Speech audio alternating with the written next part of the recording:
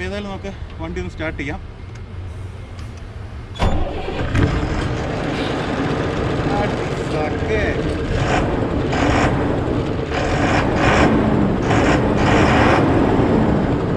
അങ്ങനെ കുറച്ച് ഏറെ നാളത്തെ നിങ്ങളുടെ ഒരു അഭിപ്രായവും അതുപോലെ തന്നെ ആഗ്രഹപ്രകാരം എല്ലാവരും നമ്മളോട് പറഞ്ഞുകൊണ്ടിരുന്നൊരു കാര്യമാണ് അശോക് ലെയ്ലാൻഡിൻ്റെ ഒരു റിവ്യൂ ചെയ്യണമെന്ന്. അപ്പം നമ്മൾ ഇന്ന് നമ്മുടെ കൂടെ നമുക്ക് കിട്ടിയിരിക്കുന്നത് അശോക് ലെയ്ലാൻഡിൻ്റെ 4123 എന്ന് പറഞ്ഞ 16 വീല് മോഡലാണ് നമുക്കിന്ന് വന്നിരിക്കുന്നത്. അപ്പം നമുക്ക് ഏതായാലും ഈ വണ്ടിയുടെ കുറച്ച് വിശേഷങ്ങളൊക്കെ അറിയാം. പുതിയ കുറേ ടെക്നോളജികളൊക്കെ ഇൻബിൽറ്റ് ചെയ്തുകൊണ്ട് അശോക് ലെയ്ലാൻഡിൻ്റെ ഒരു സിഗ്നേച്ചർ സാധനങ്ങളൊക്കെ ഇതിൽ ഉൾപ്പെടുത്തിയിട്ടുണ്ട്. അപ്പോൾ ഇതെല്ലാം നമുക്ക് ഈ ഒരു റിവ്യൂയിലൂടെ നമുക്ക് കണ്ട് മനസ്സിലാക്കാം. അപ്പോൾ നമുക്ക് വീഡിയോയിലേക്ക് കിടക്കാം. വീഡിയോയിലേക്ക് കിടക്കുന്നതിന് മുമ്പ് നമ്മുടെ ചാനൽ ഒന്ന് സബ്സ്ക്രൈബ് ചെയ്ത് വെക്കുക. അതുപോലെ തന്നെ നമ്മുടെ ഇൻസ്റ്റാഗ്രാം ജസ്റ്റ് ഒന്ന് ഫോളോ ചെയ്തിരിക്കുക.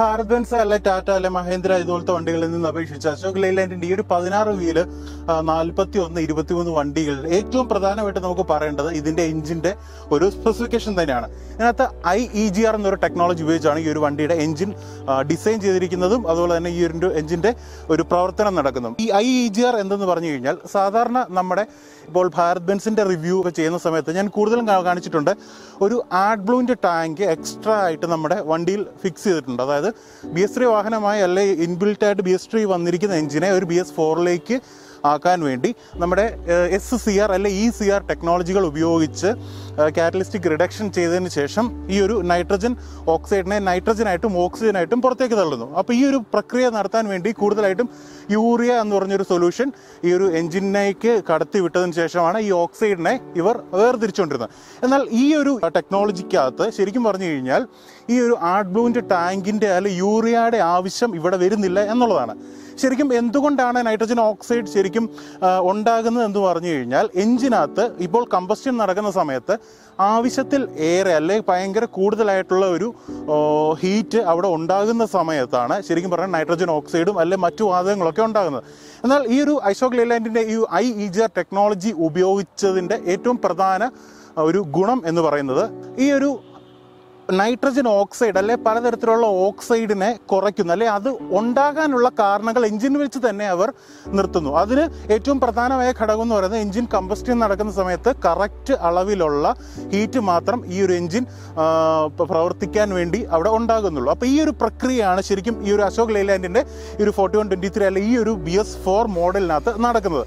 അപ്പോൾ ഇങ്ങനെ നടക്കുന്നത് കൊണ്ട് തന്നെ ശരിക്കും എഞ്ചിനകത്ത് ലോ മെയിൻ്റെനൻസ് കോസ്റ്റ് വരും. അതുപോലെ തന്നെ മൈലേജ് കൂടുതൽ നിൽക്കും. അതുപോലെ തന്നെ ഇപ്പോൾ പൊല്യൂഷൻ്റെ കാര്യത്തിലാണെങ്കിലും പൊല്യൂഷൻ വളരെ കുറയ്ക്കാനും അങ്ങനെ വളരെ ഏറിയ കുറേ കാര്യങ്ങൾ ഇതിനകത്ത് ചെയ്യാൻ പറ്റും. ഇത് ശരിക്കും പറഞ്ഞു കഴിഞ്ഞാൽ അശോക് ലെയ്ലാൻഡിൻ്റെ ഒരു പേറ്റൻ്റ് ആയിട്ടുള്ളൊരു കാര്യം തന്നെയാണ് അശോക് ലെയ്ലാൻഡ് ചെയ്തിരിക്കുന്നത്.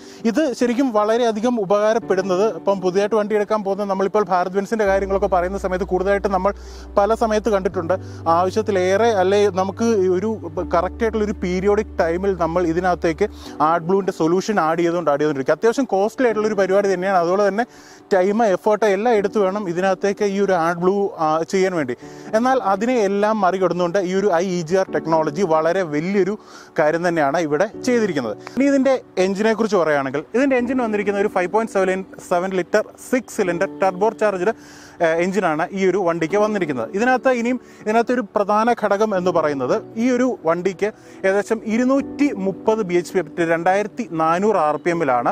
അതുപോലെ തന്നെ ഇതിൻ്റെ മാക്സിമം ടോർക്ക് എന്ന് പറയുന്നത് 1200 RPM-ൽ 800 Nm/m ആണ് ഇതിൻ്റെ മാക്സിമം ടോർക്ക് എന്ന് പറയുന്നത്. അപ്പോൾ ഇതിനകത്ത് ഏറ്റവും വലിയൊരു പ്രധാന ഗുണം എന്തെന്ന് പറഞ്ഞു കഴിഞ്ഞാൽ ഈ വണ്ടിക്ക് ഒരു ശരിക്കും മൈലേജിനെ വളരെയധികം നല്ല രീതിയിൽ മുന്നിൽ കണ്ടുകൊണ്ട് തന്നെ അശോക് ലെയ്ലാൻഡ് ചെയ്തിരിക്കും. ഏറ്റവും ടോപ്പ് ഗിയറിൽ തന്നെ വളരെ സ്പീഡ് കുറഞ്ഞ് നമുക്ക് പോകാൻ സാധിക്കുന്നത് തന്നെ വളരെ വലിയൊരു കാര്യമാണ്. ഇപ്പോൾ തിരിച്ച് ലോഡ് കാലി പോകുന്ന സമയത്താണെങ്കിൽ പോലും വളരെ നല്ല മൈലേജ് ലഭിക്കുന്ന ഒരു കാര്യം ഈ ഒരു 16 വീലിൽ നമുക്ക് തന്നിട്ടുണ്ട്. ഇനി മൈലേജിൻ്റെ കാര്യം പറയുകയാണെങ്കിൽ ഏകദേശം 3.5 to 4 ഇതിന് കമ്പനി അവകാശപ്പെടുന്ന മൈലേജ്.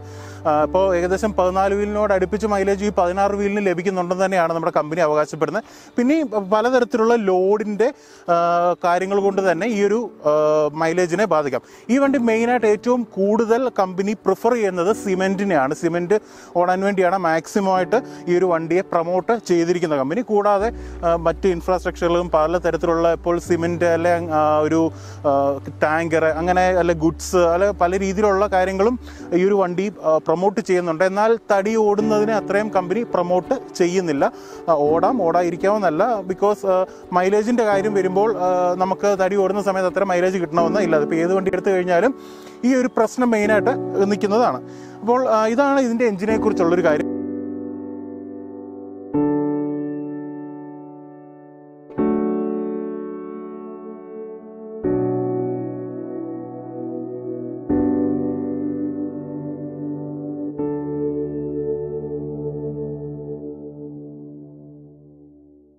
അപ്പോൾ നമുക്കിനി ഗിയർ ബോക്സിനെ കുറിച്ച് പറയാം. ഗിയർ ബോക്സിനെ കുറിച്ച് വരുമ്പോഴത്തേന് ഈ വണ്ടിക്ക് വന്നിരിക്കുന്ന ഒരു 9+1 ഗിയർ ബോക്സ് ആണ് ഇതിന് വന്നിരിക്കുന്നത്. ഇത് കേബിൾ ടൈപ്പാണ് വന്നിരിക്കുന്നത്. അപ്പം ഇപ്പോൾ സാധാരണ നമ്മൾ കണ്ടിട്ടുണ്ടായിരിക്കുമല്ലോ 9 അല്ലെ 8 ടൈപ്പ് ഗിയർ വരുന്നതിനകത്തെല്ലാം വന്നിരിക്കുന്നത് തന്നെ ഒരു ഷിഫ്റ്റ് ഗിയറാണ് ഇതിന് വന്നിരിക്കുന്നത്. അപ്പോൾ ഓരോ പാറ്റേണായിട്ട് ഇപ്പം നിങ്ങൾക്ക് ഇവിടെ സൗണ്ട് കേൾക്കാം. ഓരോ ഇത് ഷിഫ്റ്റ് ചെയ്യുന്നതനുസരിച്ച് എയറയിലാണ്. അപ്പോൾ ആ ഒരു രീതിയിൽ തന്നെയാണ് ഈ വണ്ടിക്ക് വന്നിരിക്കുന്നത്. കേബിൾ ടൈപ്പ് തന്നെയാണ് ഇതിനകത്തെ ഗിയർ. പിന്നെ ഇതിനകത്ത് റിവേഴ്സ് അതുതന്നെ 1 to 8 വന്നിരിക്കുന്നത്. അതിൻ്റെ കൂട്ടത്തിലൊരു C ഗിയറും കൊടുത്തിട്ടുണ്ട്. ഇത്തരം കാര്യങ്ങളൊക്കെയാണ് ഇവിടെ കൊടുത്തിരിക്കുന്നത്. അപ്പോൾ ഗിയർ ബോക്സ് ഇപ്പം ഭാരത് ബെൻസിനെ അപേക്ഷിച്ച് അല്ലെങ്കിൽ ടാറ്റയെ അപേക്ഷിച്ച് ലെയ്ലാൻഡിൻ്റെ ഗിയർ ബോക്സിന് ഇന്ന നാഴിക വരെ നമുക്കൊരു ഇടുന്നതിനല്ല ഒരു ഗിയർ ചേഞ്ചിങ്ങിൻ്റെ ഒരു പ്രശ്നങ്ങളൊന്നും ഇത്ര നാളായിട്ട് കാണിച്ചിട്ടില്ല. ഇപ്പം ഇൻ കേസ് ഓഫ് നമുക്ക് ഈ ഒരു 16 വീല് നമുക്ക് ഓടിക്കുന്ന സമയത്തല്ല ഓടിച്ച് നമ്മൾ റോഡ് റിവ്യൂ എടുക്കുന്ന സമയത്ത് അതിനെക്കുറിച്ചുള്ള കാര്യങ്ങൾ ഞാൻ കറക്റ്റായിട്ട് പറയുന്നതാണ്. അപ്പോൾ നമുക്കിനി ഈ ഒരു ക്യാബിൻ കാര്യങ്ങളെക്കുറിച്ച് ജസ്റ്റ് ഒന്ന് പറയാം. അശോക് ലെയ്ലാൻഡിൻ്റെ തനതായ രീതിയിലുള്ള എല്ലാ ഡിസൈനും ഈ ഒരു 16 വീലിലും നമുക്ക് കാണാൻ സാധിക്കും. ഫ്രണ്ടിൽ തന്നെ ഒരു 3 ഇതോടുകൂടി ഒരു ബ്ലവർ നമുക്ക് കാണാം. അതിൻ്റെ തൊട്ട് സൈഡിലായിട്ട് തന്നെ ഒരു ഫസ്റ്റ് എയ്ഡ് ബോക്സിൽ ഒരു ചെറിയൊരു ഗ്ലൗ ബോക്സ് പോലെ കൊടുത്തിട്ടുണ്ട്. സ്വിച്ചസിലേക്ക് വരികയാണെങ്കിൽ EDCയുടെ സ്വിച്ച്, അതുപോലെ തന്നെ ABSൻ്റെ സ്വിച്ച്, കൂടെ അതിനോട് ചേർന്ന് തന്നെ ഇരിക്കുന്ന ഒരു ഹസാർഡ് വാർണിംഗ് ലൈറ്റിൻ്റെ ഒരു സ്വിച്ച് കാണാം. ഇത്രയൊക്കെയുള്ള കാര്യങ്ങൾ ഫ്രണ്ടിൽ. ഇനിയും നമുക്ക് ഈ ഒരു സ്റ്റിയറിംഗിലേക്ക് വരികയാണെങ്കിൽ വൈപ്പറിൻ്റെ അതുപോലെ തന്നെ വാഷർ വൈപ്പറിൻ്റെ സ്വിച്ചുകൾ, ഇനിയും ഈ ഒരു സൈഡിലായിട്ട് ഹെഡ്ലൈറ്റിൻ്റെ കുറച്ച് നോബുകളൊക്കെ കാണാം. ഹെഡ്ലൈറ്റ് കൺട്രോള്, ഇവിടെ ആയിട്ടുള്ളൊരു ബ്ലവറിൻ്റെ ഇത് കാണാം.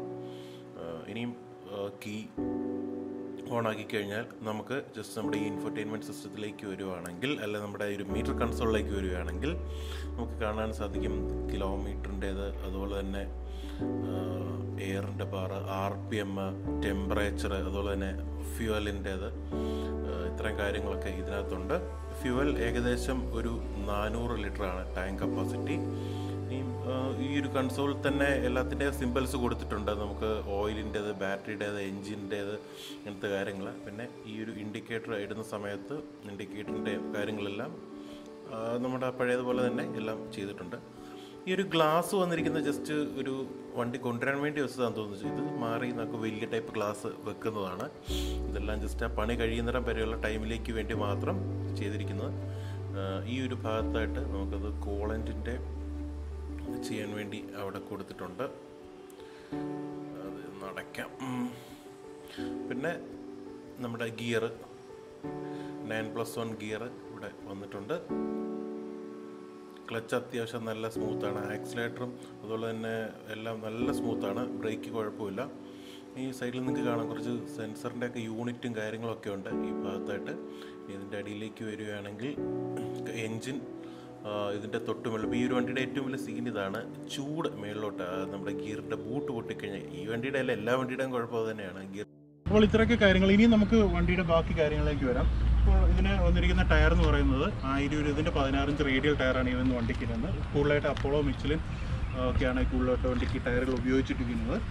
ഇനിയും നമുക്ക് ഈ ഒരു ഭാഗത്തായിട്ട് എക്സൈഡിൻ്റെ ബാറ്ററീസാണ് ഇതിന് വന്നിരിക്കുന്നത്. എക്സൈഡിൻ്റെ 24 വോൾട്ടിൻ്റെയാണ് ഈ ഒരു വണ്ടിക്ക്. സാധാരണ 14 12 എല്ലാം യൂസ് ചെയ്യുന്നത് തന്നെയാണ് കൊടുത്തിരിക്കുന്നത്. എയർ ടാങ്കിൽ നമുക്ക് കാണാൻ സാധിക്കും.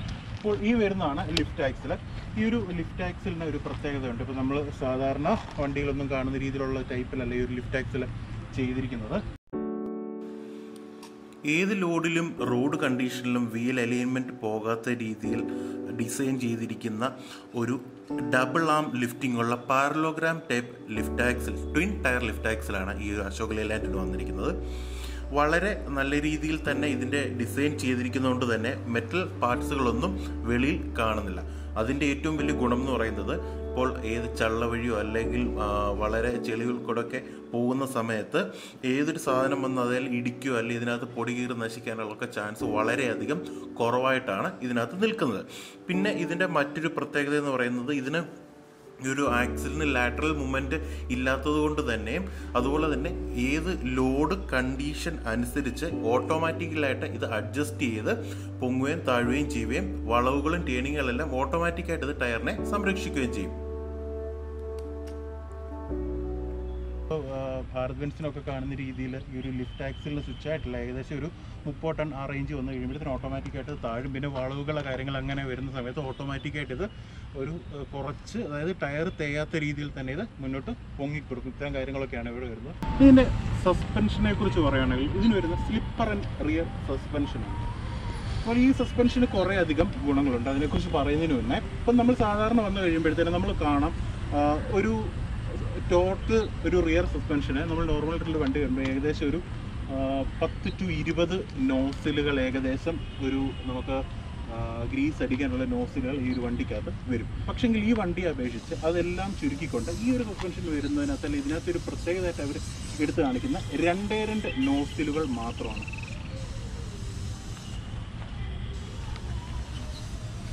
2 നോസിലുകൾ. ഇത്രയും നോസിലുകളെല്ലാം കുറച്ചുകൊണ്ട് തന്നെ ഈ ഒരു സൈഡിലത്തെ ഒരു നോസിലും ആ ഒരു സൈഡിലത്തെ 2 നോസിലോട് കൂടി നമുക്ക് ഈ വണ്ടികളത്തെ ഫുൾ ഗ്രീസിങ് ചെയ്യാവുന്നതാണ്. അതും വലിയൊരു അഡ്വാൻറ്റേജ് ആയിട്ട് അശോക് ലെയ്ലാൻഡ് കാണിക്കുന്നൊരു കാര്യമാണ്. അപ്പോൾ ഇതാണ്. ഇനി നമുക്ക് ഇതിൻ്റെ സസ്പെൻഷനെ കുറിച്ച് പറയാം. സസ്പെൻഷനെ കുറിച്ച് പറയുമ്പോൾ ആദ്യം നമുക്ക് ഫ്രണ്ട് സസ്പെൻഷനിൽ തുടങ്ങാം, അത് കഴിഞ്ഞ് റിയർ സസ്പെൻഷനിലേക്ക് വരാം. ട്വിൻ സ്റ്റിയറബിൾ ഫ്രണ്ട് ആക്സിൽ അത് ഘടിപ്പിച്ചിരിക്കുന്നത് ഒരു സെമി എലിപ്റ്റിക്കൽ മൾട്ടി ലീഫ് സസ്പെൻഷനിലാണ് ഫ്രണ്ടിൽ വെച്ചിരിക്കുന്നത്.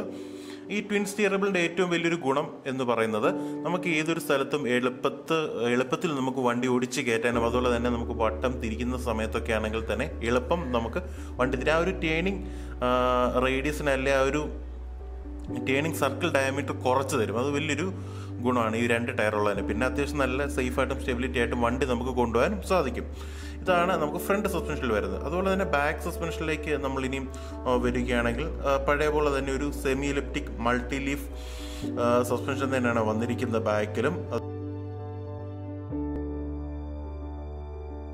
ഇതിനകത്ത് മറ്റൊരു മെയിൻ പ്രത്യേകത എന്ന് പറയുന്നത് ഇതിൻ്റെ യൂണിറ്റൈസ്ഡ് വീൽ സ്റ്റിയറിങ്ങിനെ കുറിച്ച് തന്നെയാണ്. ഇപ്പോൾ നമ്മൾ മറ്റു വണ്ടികൾ നമ്മളിപ്പോൾ മറ്റു വണ്ടികൾ ശ്രദ്ധിച്ചു കഴിഞ്ഞാൽ നമ്മളൊരു കറക്റ്റ് പീരിയോഡിക് ടൈമിൽ വീൽ ഗ്രീസ് ചെയ്ത് കൊടുക്കേണ്ട ആവശ്യമുണ്ട്. അപ്പോൾ ഇതിന് ശരിക്കും പറഞ്ഞാൽ അതിൻ്റെ ഒരു ആവശ്യകത വരുന്നില്ല. അതിനകത്തെ മെയിൻ കാര്യം എന്ന് പറഞ്ഞു കഴിഞ്ഞാൽ ഇതിന് ഏകദേശം 4 ലക്ഷം കിലോമീറ്റർ കഴിഞ്ഞ് വീൽ ഗ്രീസിങ് ചെയ്തേച്ചാൽ മതി. ഓരോ തവണ നമ്മൾ വീൽ ഗ്രീസിങ് ചെയ്യുന്ന സമയത്ത് ഇത് അഴിക്കുന്ന സമയത്ത് ഇതിനകത്ത് ബാലൻസിങ്ങും പലതരത്തിലുള്ള കാര്യങ്ങളിൽ വ്യത്യാസം വരും. അങ്ങനെ വ്യത്യാസം വരുന്ന സമയത്ത് വീല് വെട്ടിത്തേയാനുള്ള ചാൻസ് വളരെയധികം കൂടുതലാണ്. അപ്പോൾ ഇങ്ങനെ വരുന്ന സമയത്ത് ഇതൊരു 4 ലക്ഷം കിലോമീറ്ററിലാണ് ഈ ഒരു വണ്ടിക്ക് ഇതിൻ്റെ ഒരു വീൽ ഗ്രീസിങ്ങിൻ്റെ ഒരു ടൈം കൊടുത്തിരിക്കുന്നത്. അതുകൊണ്ട് തന്നെ നമുക്ക് ആ ഒരു ഭാഗത്തെക്കുറിച്ച് പേടിക്കേണ്ട ആവശ്യമില്ല. വളരെ നല്ല രീതിയിൽ നമുക്ക് കൊണ്ടുപോകുന്നൊരു കാര്യമാണ്. ഇനിയും ഫ്യൂൾ ടാങ്കിലേക്ക് വരികയാണെങ്കിൽ ഫ്യൂൾ ടാങ്ക് ഏകദേശം 400 ലിറ്റർ കപ്പാസിറ്റിയാണ്. ഇത് ഈ ഒരു ടാങ്കിൻ്റെ മെയ്ഡ് എന്ന് പറയുന്നത് കാർബൺ പോളിമറും കൊണ്ടുള്ള, നമ്മൾ നേരത്തെ ഞാൻ പല വണ്ടികളും കാണിച്ചിട്ടുണ്ട് ഈ കാർബൺ പോളിമറിൻ്റെ കാര്യം. അപ്പോൾ ഇതിൻ്റെ മെയിൻ ഒരു ഗുണം എന്ന് പറയുന്നത് ഇതിനകത്ത് തുരുമ്പ് പിടിക്കത്തില്ല, അതുപോലെ തന്നെ തുരുമ്പിൻ്റെ പാർട്ടിക്കിൾസ് ഒന്നും അടിയത്തില്ല. അത് മെയിൻ ഒരു കാര്യം തന്നെയാണ്. അപ്പോൾ അത് ഏകദേശം 400 ലിറ്ററിലാണ് ഈ ഒരു ടാങ്കിൻ്റെ വന്നിരിക്കുന്നത്. അപ്പോൾ ഇത്രയൊക്കെയാണ് ഇതിൻ്റെ നോർമലായിട്ടുള്ളൊരു കാര്യം. നമുക്ക് ഏതായാലും നമ്മുടെ വണ്ടി ജസ്റ്റ് ഒന്ന് ഈ ഒരു ഗ്രൗണ്ട് കൂടി ജസ്റ്റ് ഒന്ന് ഓടിച്ച് നോക്കാം. ജസ്റ്റ് ഒന്ന് കറക്കി എടുക്കുക. വണ്ടിയുടെ സൗണ്ട് കേൾപ്പിക്കാം. നമുക്ക് TP ഇല്ലാത്തവരെ നമുക്ക് വെളിയിൽ ഇറക്കാൻ പറ്റത്തില്ല. അപ്പോൾ ഏതായാലും നമുക്ക് വണ്ടി ഒന്ന് സ്റ്റാർട്ട് ചെയ്യാം.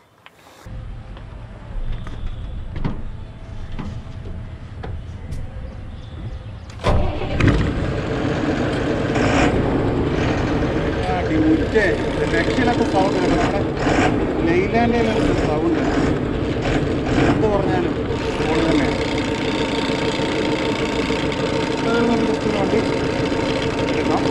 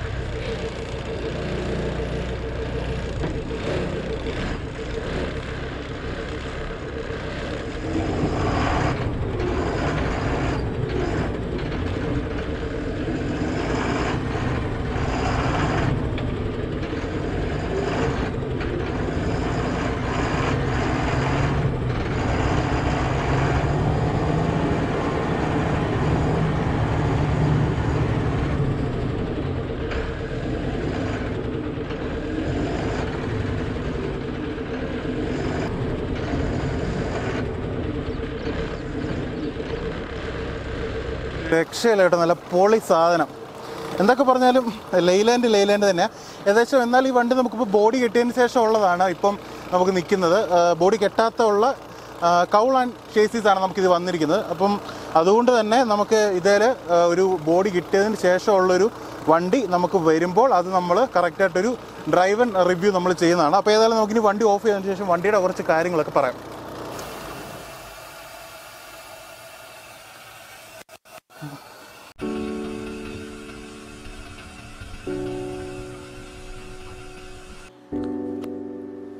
$47.5 ടണ്ണാണ് ഈ വണ്ടിയുടെ ടോട്ടൽ കപ്പാസിറ്റി എന്ന് പറയുന്നത്. ഇതിൻ്റെ മേജർ ഡയമെൻഷൻസിനെ കുറിച്ചൊക്കെ പറയുകയാണെങ്കിൽ 6600 മില്ലിമീറ്ററാണ് ഇതിൻ്റെ വീൽ ബേസ് വരുന്നത്. ഇതിൻ്റെ ഓവറോൾ ലെങ്ത് വരുന്നത് 11358 മില്ലിമീറ്റർ. ഇനി ഇതിൻ്റെ വിഡ്ത്തിനെ കുറിച്ച് നമ്മൾ പറയുകയാണെങ്കിൽ 2432 മില്ലിമീറ്റർ വിഡ്ത്തും അതുപോലെ തന്നെ ഒരു ഫ്രണ്ട് ഓവർ ഹാങ് വരുന്നത് 1350 മില്ലിമീറ്ററും റിയർ ഓവർ ഹാങ് വരുന്നത് 2486 മില്ലിമീറ്ററുമാണ് വരുന്നത്. ഇനിയും ഇതിൻ്റെ ഒരു ഗ്രൗണ്ട് ക്ലിയറൻസ് ഏകദേശം 260 മില്ലിമീറ്ററാണ് ഇതിൻ്റെ ഗ്രൗണ്ട് ക്ലിയറൻസ് വരുന്നത്. 23.7 മീറ്റർ ഒരു സർക്കിൾ ഡേ ആണ് ഇതിൻ്റെ ടേണിംഗ് സർക്കിൾ എന്ന് പറയുന്നത്. ഇനിയും ഇതിൻ്റെ മാക്സിമം ഗ്രേഡബിലിറ്റി ഏകദേശം 17.74% ആണ് ഇതിൻ്റെ ഒരു മാക്സിമം ഗ്രേഡബിലിറ്റി വരുന്നത്. അശോക് ലെയ്ലാൻഡിൻ്റെ തന്നെ ഒരു ഗുഡ് എൻജിൻ നമുക്ക് പറയാവുന്ന ഒരു H സീരീസ് എൻജിൻ ഈ ഒരു വണ്ടിക്ക് വളരെയധികം വിജയം കൈവരിക്കാൻ പറ്റുന്നൊരു എൻജിൻ തന്നെയാണ്. പവറിൻ്റെ കാര്യത്തിലാണെങ്കിലും ടോർക്കിൻ്റെ കാര്യത്തിലാണെങ്കിലും ഒക്കെ മുൻപന്തിയിൽ എല്ലാ വണ്ടികൾക്കായിട്ടും നിൽക്കാൻ അശോക് ലെയ്ലാൻഡിന് ഈ ഒരു എൻജിൻ കൊണ്ട് സാധിക്കും. അതുപോലെ തന്നെ ഈ ഒരു 9 സ്പീഡ് ഗിയർ ബോക്സ്. ഇപ്പോൾ ബ്രേക്കിൻ്റെ കാര്യം പറയുകയാണെങ്കിൽ സേഫ്റ്റി മെഷറായിട്ട് ABS ഉണ്ട്. ഫുൾ എയർലൈൻ ഒരു എയർ ബ്രേക്സ് ആണ് ഫുൾ വന്നിരിക്കുന്നത്. പിന്നെ സസ്പെൻഷൻ ആണെങ്കിലും ബാക്കി കാര്യങ്ങളൊക്കെ ആണെങ്കിലും പിന്നെ ഒരു ക്രോസ് ലിങ്ക്ഡ് പോളിമർ ഉള്ളൊരു 400 ലിറ്ററിൻ്റെ ഒരു ഫ്യൂവൽ ടാങ്ക് എല്ലാം ഒന്നിനൊന്നിനും മെച്ചമായിട്ട് തന്നെയാണ് വണ്ടിക്ക് വന്നിരിക്കുന്നത്. പിന്നെ കൂടുതലും മിച്ച്ലിൻ്റെ ടയറാണ് എല്ലാവരും പ്രൊമോട്ട് ചെയ്യുന്നത്. വണ്ടിക്ക് നല്ല ആയുസ് കിട്ടുന്ന ടയറും ഈ ഒരു മിച്ച്ലിൻ്റെ ടയർ തന്നെയാണ്. അപ്പോൾ ഇത്രയൊക്കെയാണ് ഈ ഒരു വണ്ടിയെക്കുറിച്ചുള്ള കാര്യങ്ങൾ. ഈ ഒരു വണ്ടി നമുക്ക് ഇന്ന് പ്രൊവൈഡ് ചെയ്തത് TVS നാട്ടകമാണ്. കോട്ടയത്തു നിന്നാണ് നമുക്ക് ഇന്ന് വണ്ടി കിട്ടിയത്. അപ്പം ഈ ഒരു വണ്ടിയുടെ ഓൺ റോഡ് പ്രൈസ് എന്ന് പറയുന്നത് 35 ലക്ഷമാണ്. പിന്നെ നിങ്ങൾ നേരിട്ട് ഇന്ന് സംസാരിച്ച് കഴിഞ്ഞാൽ അതിൻ്റെ ബാക്കി കാര്യങ്ങളൊക്കെ അവർ പറയും. ഇനി നമ്മുടെ നിങ്ങൾക്ക് എന്തെങ്കിലും വണ്ടിയെക്കുറിച്ചുള്ള കൂടുതൽ കാര്യങ്ങൾ അറിയണമെങ്കിൽ ഞാൻ താഴെ ഒരു നമ്പർ കൊടുത്തിരിക്കാം. ആ നമ്പർ ഒന്ന് വിളിച്ചാൽ മതി. അപ്പോൾ എന്നത്തെ പോലെയും ഇന്നത്തെ വീഡിയോയും എല്ലാവർക്കും ഇഷ്ടപ്പെട്ടെന്ന് കരുതുന്നു. ബോഡി കിട്ടിയതിന് ശേഷം നല്ലൊരു കിടിലം വീഡിയോ ആയിട്ട് ഞാൻ വരുന്നതാണ്. നമ്മുടെ 16 വീലും കൊണ്ടൊരു കിടുക്കൻ ട്രിപ്പ് പോകുന്നതാണ്. അപ്പോൾ ഇൻസ്റ്റഗ്രാം ഫോളോ ചെയ്യാൻ മറക്കല്ലേ. അടുത്ത ദിവസം നല്ലൊരു വീഡിയോ ആയിട്ട് വരുന്നതായിരിക്കും. നിങ്ങളുടെ സ്വന്തം Vishnu കുടൂർ, signing out from autos vlog.